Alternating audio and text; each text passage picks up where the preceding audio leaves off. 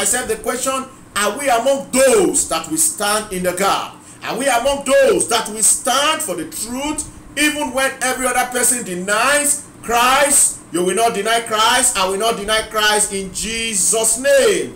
Among the signs, brethren, you will see preachers that are influenced and possessed by the spirit of the Antichrist. And that is why today, many of these ministers, false ministers, they are actually what? Representing the Antichrist. They are forerunners, and they prepare the way for the full manifestation of their master. Be not deceived. Be not deceived. And that is why we must be grateful. And the Lord has helped us to be in a commission that depends solely on the word of God. We must hold fast to that word. We must not put our trust in man. We must not put our trust in human being, because human being can fail. When challenges come, human being can turn their right. They can drift left and right. But somebody that stands on the word of God, the sound doctrine of the Bible, that one will stand the test of time. I pray we will remain faithful. I pray we will remain watchful. I pray we will remain holy. And I pray we will remain prayerful in this end time. And when Jesus Christ comes, the coming is very imminent. You will not be found wanting in Jesus' name. Quickly we look at Matthew chapter 24. Matthew 24 verse 32 to 34. Resisting deceivers and antichrists in the last days. Matthew 24. I read from verse 32. The Bible made us to understand here. It says, now learn a parable of the fig tree. When its branch is yet tender and putteth forth leaves, ye know that summer is nigh. So likewise ye, when ye shall see all these things, know that it is near, even at the doors. When you see all the signs, as we can see today, verily I say unto you, this generation shall not pass till all these things be fulfilled. Brethren, signs of the time are everywhere. Signs of the time are everywhere. Point number one, the dangers of Antichrist in these last days. What is the danger of Antichrist in this last days? Let's look at Daniel chapter 8. Daniel chapter 8, I read from verse 9 to 11. This is a wake-up call for us as believers, that if we have been slumbering, if we have been sleeping, you know, it is time to wake up. It is time to watch and pray. It is time to be closer to the word of God than ever before. It is time to be nearer to the fellowship of the saints than ever before, because at this time the spirit of deceit will be flowing left and right. I pray you will not be deceived in Jesus' name. Daniel 8 verse 9. The Bible says, and out of one of them came forth a little arm, which waxed exceeding great, toward the south and toward the east, and toward the pleasant land. Verse 10. And it waxed great, even to the host of heaven, and it cast down some of the hosts and of the stars to the ground, and stamped upon them. Yea, he magnified himself, even to the prince of the host, and by him the daily sacrifice was taken away, and the place of his sanctuary was cast down. Daniel 7, I read from verse 24 and 25. The Bible says, and the 10 horns out of his kingdom are 10 kings that shall arise, and another shall rise after them, and he shall be diverse from the first, and he shall subdue 3 kings. And he shall speak great words against the Most High, and shall wear out the saints of the Most High, and think to change times and laws. Can you see that? And they shall be given into his hand until a time and times and the dividing of times. I pray the Lord will open our eye to see the revelation of the word in Jesus' name. The apostle in our text reveals the emergence of the Antichrist in the last days. Daniel also revealed it in his prophecy. The personality called Antichrist is referred to in the Bible as the son of perdition. He is a man of sin. He is a king of fierce countenance.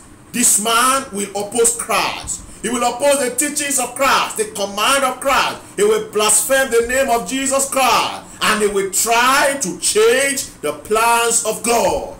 This Antichrist, part of his duty will be to outlaw the worship of God and sorely oppress the children of Israel.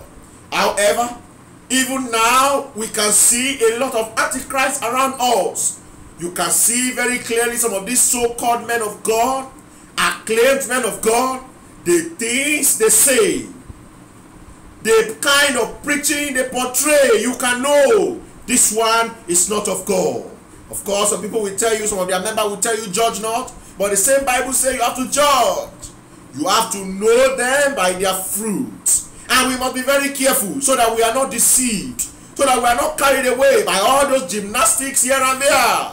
Many people have been caged in the cage of end time, in the cage of deceit, just because of the quest of wealth, or because of the quest for health, or the quest for good life. They never know the privilege they themselves have to come to the throne of mercy. They go there, they watch the gymnastics, and they are carried away. Brethren, we are in the last days.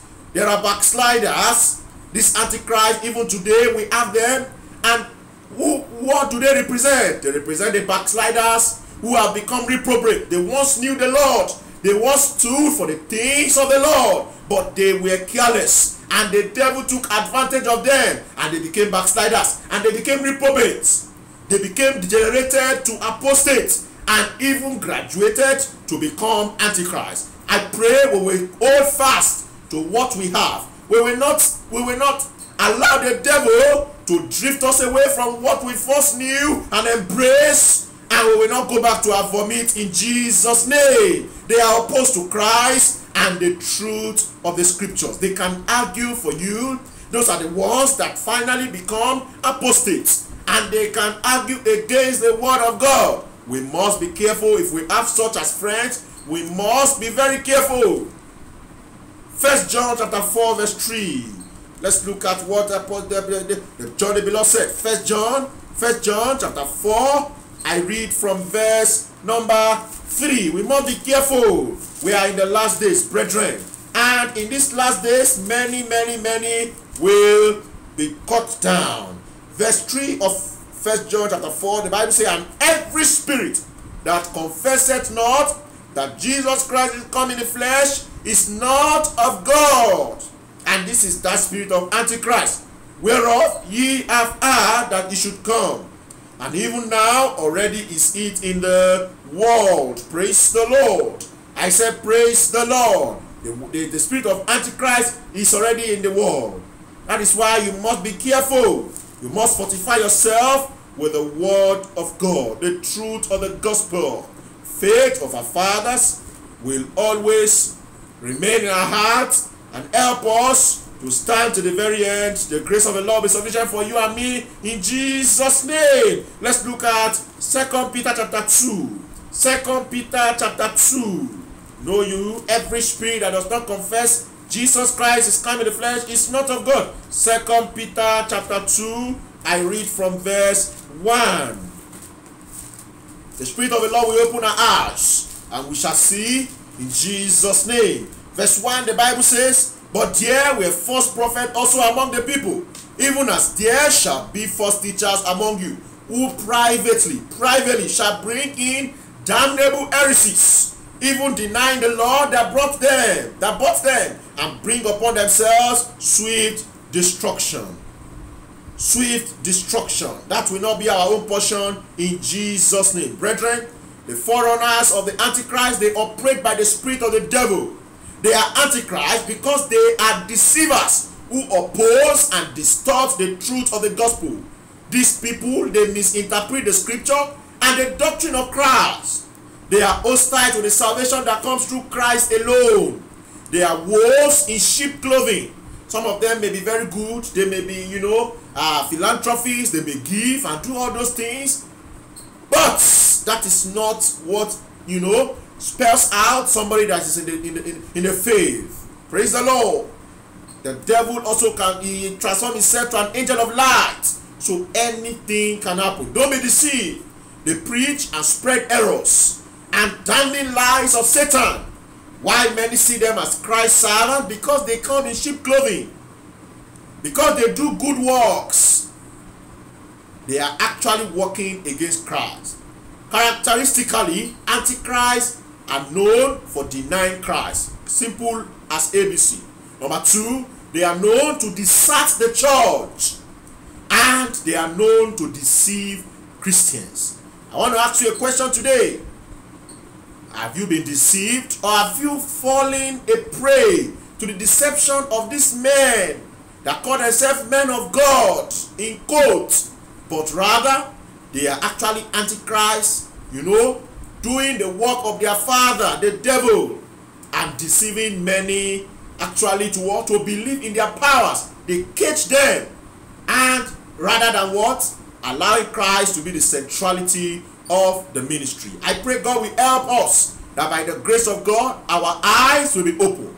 We will be able to discern, and at the end of the day, we will only stay where the truth of God is expressly spelled out and preached in Jesus' name. Point number 2, the devotion that abides till the last day. What is that devotion that will abide till the last day? And Christ himself wants us to imbibe such kind of devotion in our personal life, in our quiet time, in our family devotions, in our family life, in the church of God. I pray the Lord will help us in Jesus' name. Brethren, let's look at John chapter 14. John chapter 14, verse 26. The book of John the Apostle, chapter 14.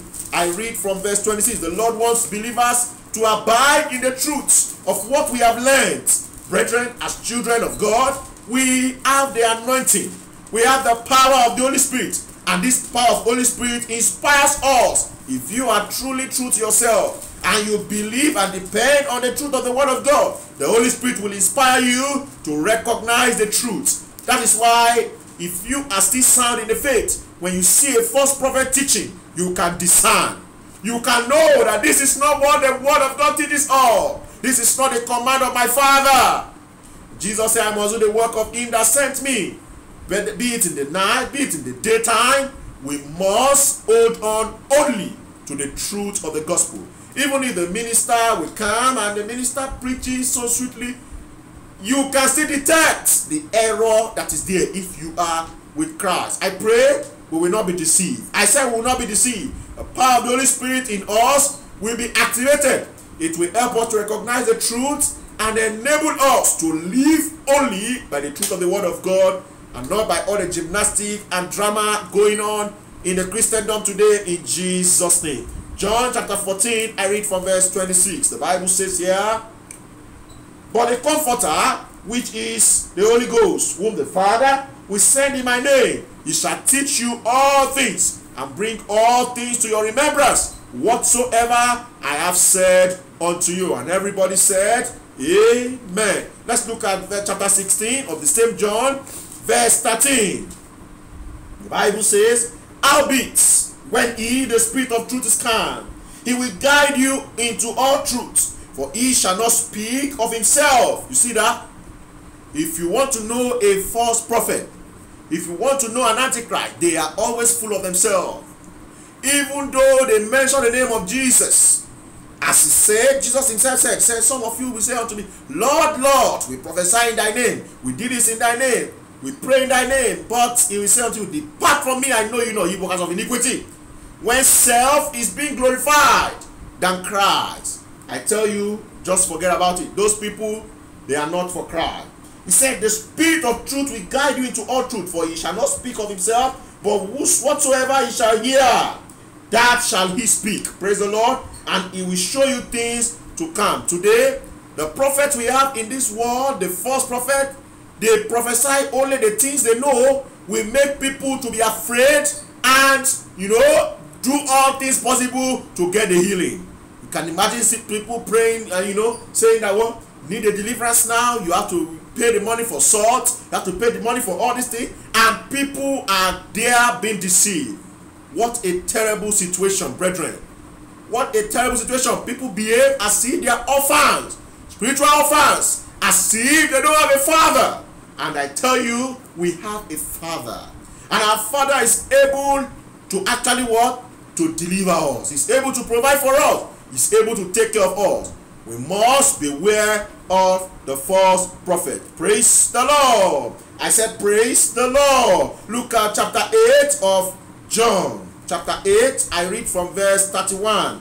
John 8:31, the Bible says here, then said Jesus to those Jews which believe on him, if ye continue in my word, then are ye my word, my disciples indeed. I pray we will continue in the word of Christ. We will abide in this truth of the gospel which we have learned, which we have had all these years, and by the grace of God, the Spirit of God will teach us all things. I said the Spirit of God will teach us all things, and we will please the Lord, so that at the end of the day we will make heaven in Jesus' name. Believers do not need erroneous and misleading literature of false prophets and teachers. We can only be identified as Christ's disciples when we continue in his word. Brethren, when you see something is wrong, when you see something it is not glorifying Christ, and they give it to you, you know you reject it. Yes. So that you don't support the flow of their ministry. You reject it. And if possible, as the Spirit of God leads you, you preach Christ to them. Equipped with knowledge of the truth from the books of the Bible. Believers know enough that we take them to heaven. Of course, especially when you find yourself in a commission of truths, in a commission that dwells on the pure word of God, such as the ministry we find ourselves. Brethren, we are enjoying a lot in this ministry. And many people that are outside and are not in Bible believing ministries, they are actually what? They are being malnutrited with the word of Christ. But here the word is what we eat. And yes, John said some of this word can be bitter. The truth is bitter. But that bitter pill is what we actually want make a difference in our life. It's what we cleanse our soul and cleanse our heart ritually. And at the end of the day, we can say thank you, Jesus. Brethren, we must be equipped with knowledge of the truth of the word of God from the Bible itself. We must have enough that will take us to heaven. We must be satisfied with what we have, where we find ourselves. We must not quest for more knowledge from the devil. We must refrain from those who have the spirit of Antichrist. We can know them. We abide in the truths we have learned already. The Bible says, let the word of Christ dwell in you richly, brethren, in wisdom, in all teaching, and admonishing one another, as we are doing now, in psalms and hymns and spiritual songs, singing with grace in your heart to the Lord. Praise the Lord. When we are saved, when we say we are saved, it will show, it will reflect in our devotion to Christ. How devoted are you to Christ? That is why Jesus Christ came and asked Simon Peter, say, Simon, thou son of Jonas, lovest thou me more than this? Jesus is asking the question as well. How devoted are you to the things of the gospel, to the things of the kingdom? Are you promoting the kingdom of Christ? Or you are promoting self and flesh? Brethren, when we are saved and we are genuinely saved, it will show in our departure from deceivers and antichrists. The grace of God keeps those who are genuinely saved in the truth. If you say you are saved in the truth of the word of God, the grace of God will keep you. And that grace will be reflective in your life, in my life, from today henceforth in Jesus' name. However, if we depart from the truth, brethren, we do not abide in Christ. We do not abide in grace, and we do not abide in salvation. You see, when you deny Christ in doctrine, in character, in lifestyle before the world, it will result in being lost forever. And it is a great foolishness that when you have known Christ and the power of his resurrection, and then because of the things of this world that will pass away, you do what? You give yourself to the devil. It's like you are going back to your vomits. It's like the prodigal son that have been enjoying grace and said, look what, I want to be disgraced. I pray we will not put our own hands into the fire of disgrace in Jesus' name. The Lord is there to preserve us from every form of antichrist, from every spirit of the devil. We will not be lost forever in Jesus' name. We are still in the time of grace. We must not abuse the grace of God. As many backsliders who do not properly return to the Lord, they will eventually be lost forever. They will eventually be what? Be overwhelmed by the spirit of the Antichrist. But I will have a good news for us as believers. The Spirit of the Lord shields and preserves us from error. It dwells in our heart, and it acts as the built-in lie detector. Praise the Lord. If your spirit is active, give thanks to the Lord. That built-in lie detector in your life, in your heart, that has been built in by the Holy Spirit of God, will preserve us from the error that is drifting many into the dungeon of fire in Jesus' name. Let's look at Colossians 3 verse 16 and 17 before we go to the last point. Colossians 3 verse 16 and 17. The Lord will help us. Committed to the faith, committed to the work, we will never deny the power of God. Committed to the work, committed to the word, we will never deny the power of God. Colossians 3 verse 16 and 17, the Bible says, let the word of Christ dwell in you richly. It doesn't say let the word of theology. It doesn't say let the word of literature review and all those news here and there. The word of Christ, that is the centrality. Let it dwell in you richly in all wisdom, teaching and admonishing one another in psalms and hymns and spiritual songs, singing with what? With grace in your heart. You must ask God for the grace that will be indwelt, that will help us to what? To stand for the truth. In verse 17 it says, and whatsoever you do in word or deed, do all in the name of the Lord Jesus, giving thanks to God and the Father by him. And the church of God says, amen. Very quickly we look at the last point, our destiny at his appearing these last days. Our destiny at Christ appearing these last days. What is our destiny? What is our destiny? Look at our text again. 1 John chapter 2. Our anchor text, 1 John chapter 2. I read from verse 28 and 29. The Bible made us to understand. And now, little children, abide in him, that when he shall appear, we may have confidence and not be ashamed before him at his coming. We will not be ashamed before our own Savior at his coming in Jesus' name. I said in Jesus' name. In verse 29, if ye know that he is righteous, ye know that everyone that doeth righteousness is born of Christ. And we are born of Christ. We are children of God. We are children of God. And the scripture reveals the secret of continual victory, fellowship with the Lord, and confidence at Christ's coming to be what? Abiding in Christ. You must dwell with the Lord. Just as the chick, they know they have to dwell under the wings of the hen, of the mother hen, so that they will not be what? Devoured by the enemies.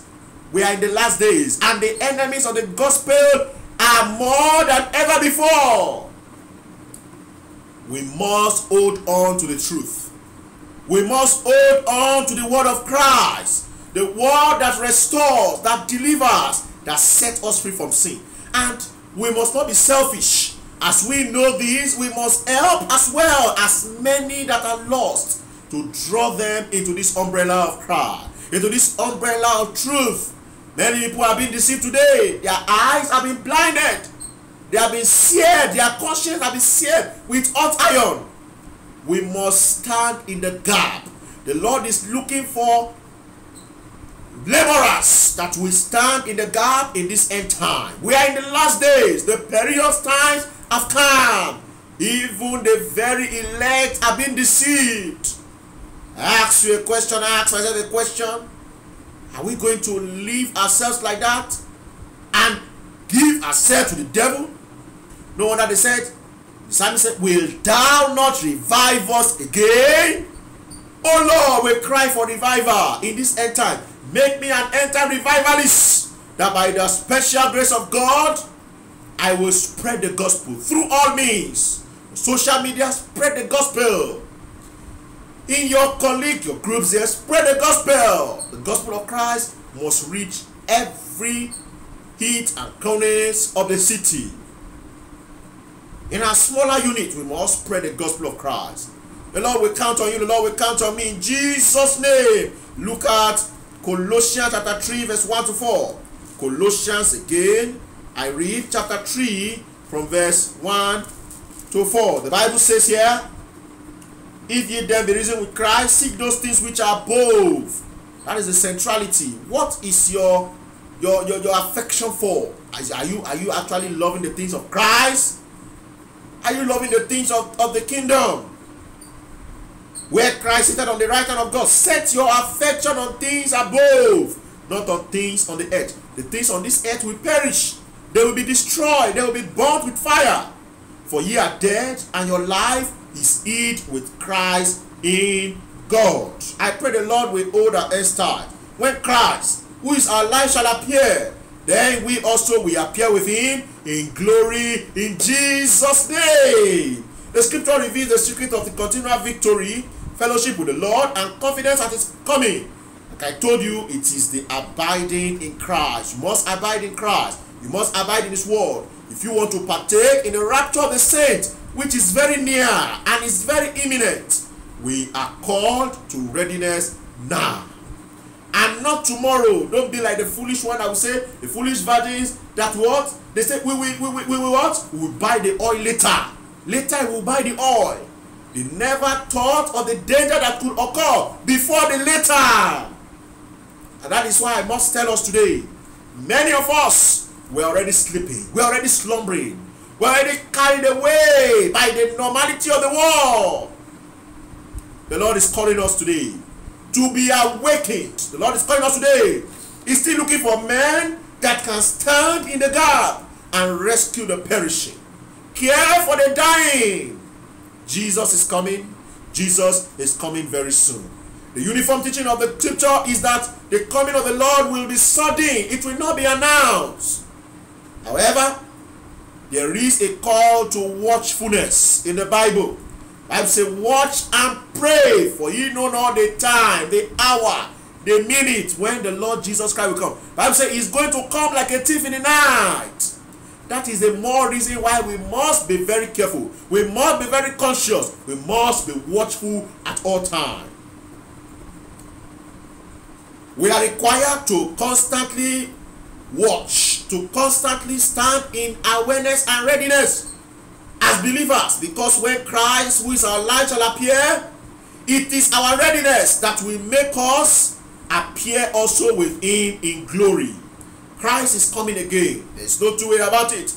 However, as we await his coming, we must abide in him. We must remain faithful to the end.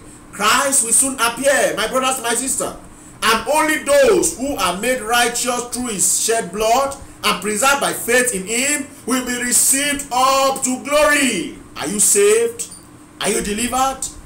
Tell the Lord to help you. We need the grace to stand. We need the blood of Jesus Christ to be activated in our lives so that we can be preserved by faith in our conviction. We must hold fast that which we have once known, that which we have learned.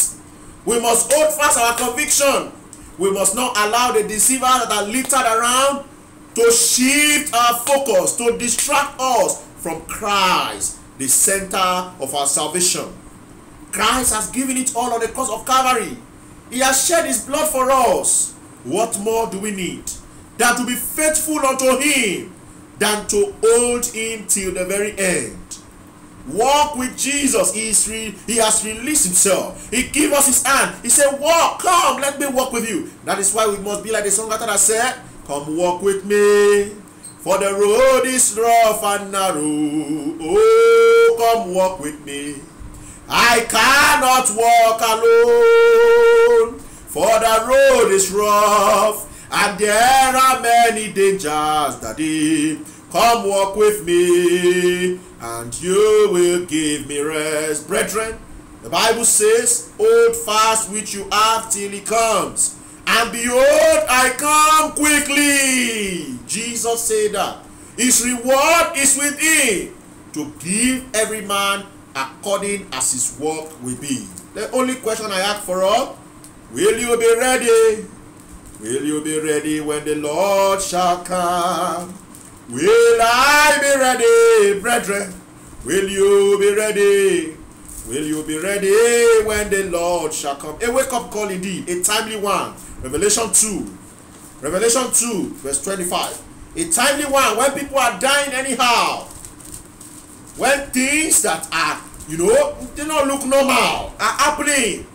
Young people are going. Old are going. Children are going. The middle age are going. Everyone is going gradually. The signs are everywhere.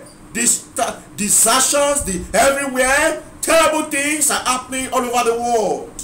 It is a time to wake up. It is a time to be more righteous. It is a time to be more holy. Look at the pandemic, how it is degrading and dealing with nations of the world, including where we find ourselves today. You can see people are being caged. It is a time to be nearer and closer to the Lord. Revelation 2, I read from verse 25. The Bible says, but that which ye have. Praise the Lord. I'm grateful to God that we even have something. How many people in this world, they don't even have anything to hold on to. But thank God we have something to hold on to. But that which ye have already, hold fast till I come. We will hold fast that which we have till Christ comes to take us home, or till the rapture takes place. If Christ gives us the privilege to be around during the rapture, we will not be left behind, we will not be lost forever. In Jesus' name, the pleasure of this world, the pleasure of sin is only but for a moment. Christ is coming. Eternity is forever.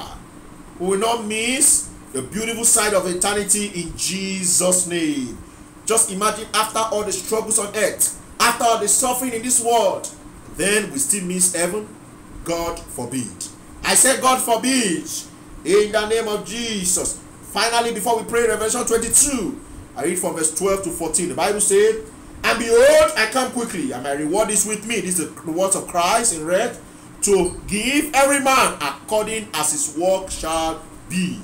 I am Alpha and Omega, the beginning and the end, the first and the last. Blessed are they that do this commandment, that they may have right to the tree of life and may enter in through the gate into the city. Finally, I ask you a question. What is your walk with God? W-A-L-K. And what is the significance of your work? W-O-R-K for God. It must be balanced. We must walk and work with God faithfully. Let's go to the Lord in prayer this moment and say, Father, I have heard your word. Thank you for speaking to me this word, the revelation of your word. That the time or the signs of the time are everywhere. We must be able to resist the deceivers and the antichrists in the last days. We find ourselves now amongst them. They are everywhere.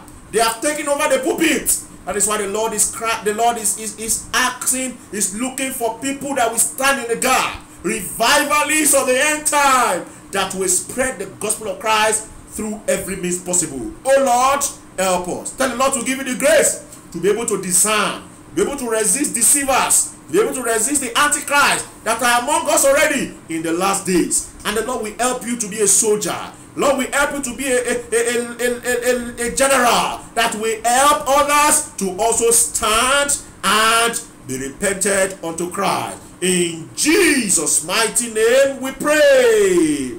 Mighty Father, we thank you for your word. The word of God is true. It is a sharp two-edged sword. It pierces through the heart.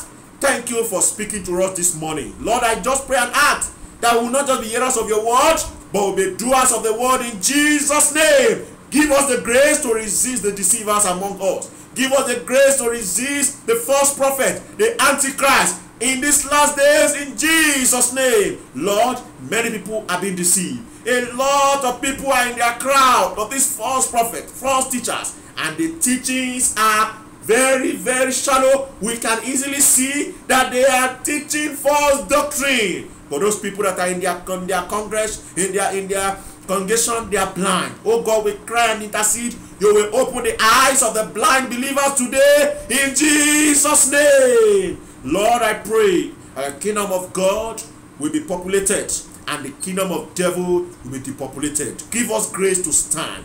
Even in the land we find ourselves, we pray you will help us. In these critical times, the devil will not come nigh us. The devil will not be able to touch us. We will stand firm, we will stand strong to the very end in Jesus' name. We commit this week into your hands, Lord. Take over. Jehovah, take over and grant us the reason to smile evermore, to rejoice evermore. There shall be testimony even in time of diversity. Thank you because I know you have answered. Blessed be your holy name.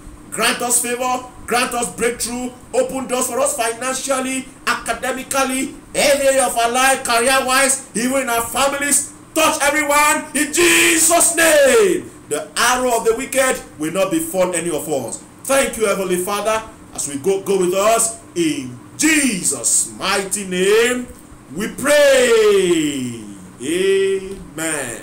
Praise the Lord. Have a blessed day, a blessed week, in Jesus' name.